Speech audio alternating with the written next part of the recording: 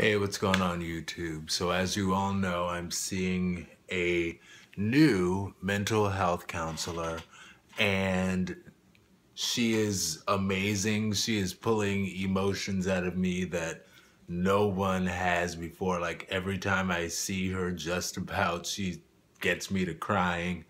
And I think that that's really healthy because I know I have a lot of stuff buried deep down inside of me that needs to come out.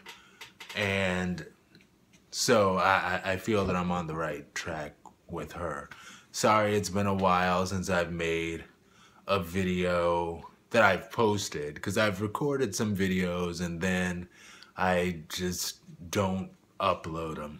But anyway, I wanted to share this particularly today because during my session with her today, she brought something out that I think might be worth sharing with people. It's something that she says that I perhaps do subconsciously, and I might not be the only one who does this. So this is for whoever else does this. So when I was talking to her, I was explaining and I sort of just mentioned it casually while discussing somebody else. And I'm like, he's conventionally attractive. Dudes are really attracted to him. But when it comes to me, I don't believe of myself as being conventionally attractive. I don't think that I am attractive. I don't think that people are that. And I don't want to say that I don't think that I'm attractive as if to imply that I think horribly of myself or have low self-esteem or anything like that. And I might have some low self-esteem, but I do love myself. I do think that I am a worthy person. I just don't think of myself as conventionally attractive. Just because like dudes don't throw themselves at me as I've seen them throw themselves at some of my other friends.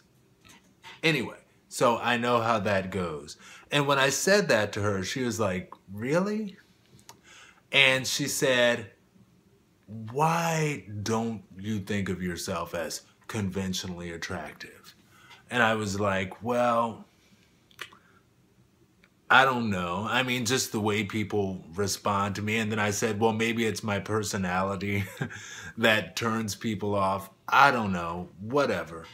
But ultimately, what she said to me that I feel is worth sharing is she was like, you've had these few experiences in life where perhaps people were legitimately responding to you as somebody would when they're just not into you and they're just not attracted to you. And that's fine. People can have those feelings. But what it looks like you've done is you put up this block. And then when you go to see other people, you're operating from the standpoint of somebody with this block that's up. And she said, it's like you say to them, okay, you ask them one question, and the first question, you're expecting them to get it wrong. You're expecting them to end up in your bin with everybody else who thinks such and such about you. But it not necessarily as many people as you think.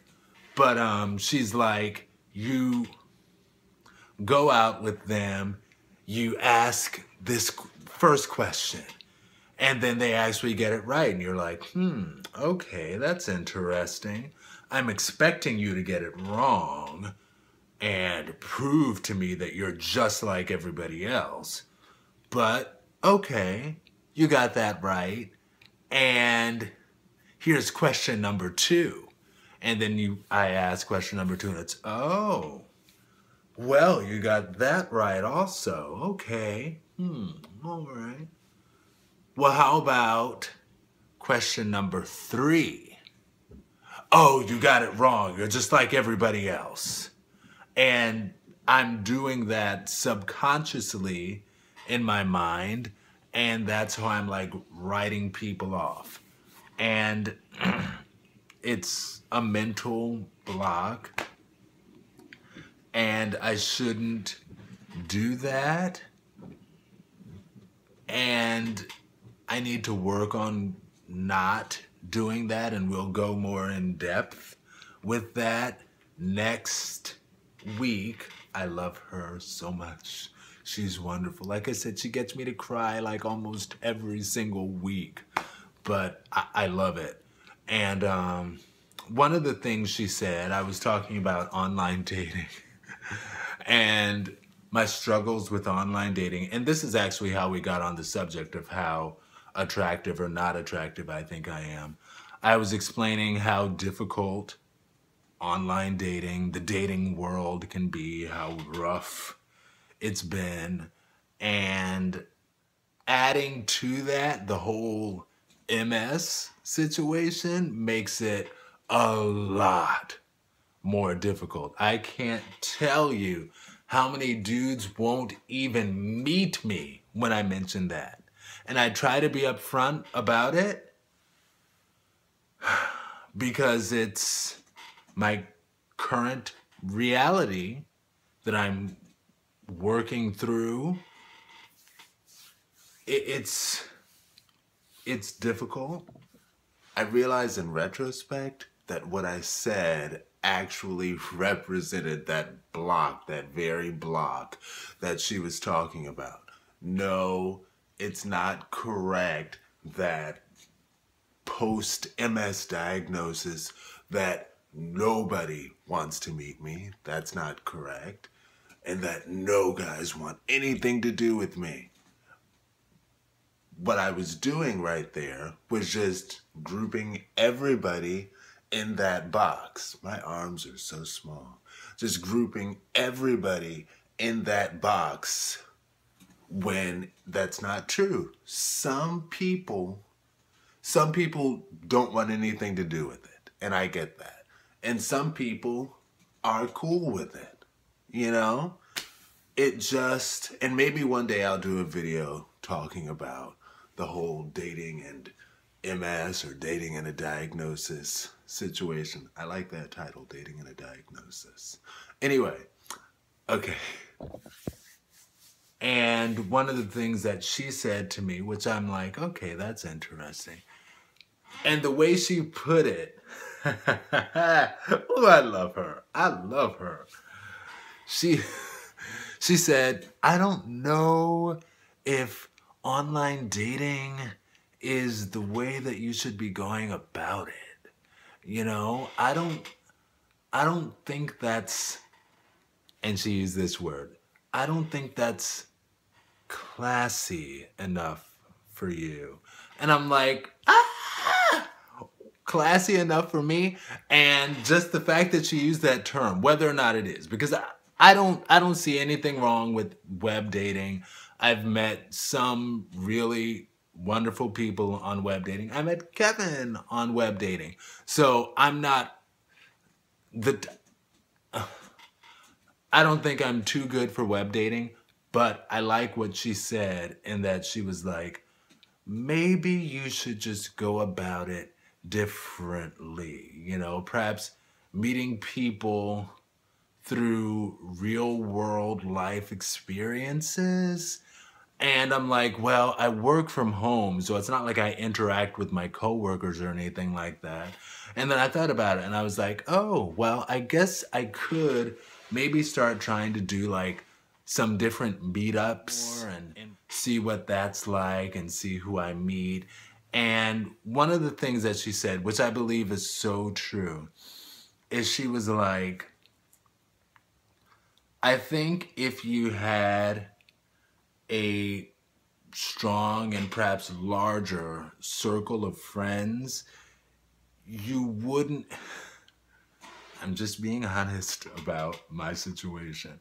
She's like, you wouldn't want a relationship as much. And I thought that was really interesting because I know